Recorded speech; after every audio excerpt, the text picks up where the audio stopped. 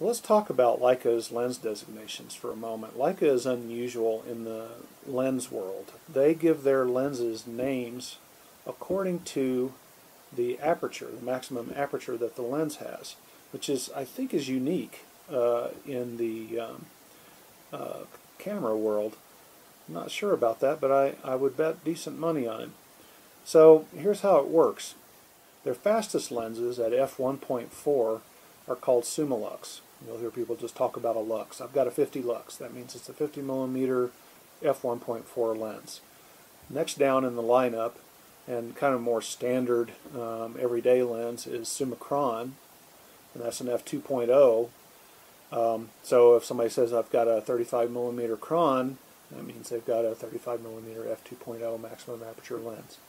Then you get a little weird in there. They have the Elmarit, which is generally an f2.8 maximum aperture lens. So this Elmarit 90 is an f2.8 90 millimeter lens.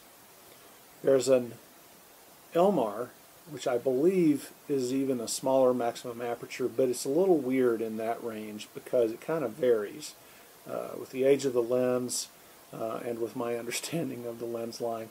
So the main thing to remember is Lux, most expensive, fastest; Cron, kind of standard, f2.0, reasonable; and Elmarit, which is f2.8, which is also fairly reasonable, depending on the focal length of the lens. So that's a little Leica nomenclature overview.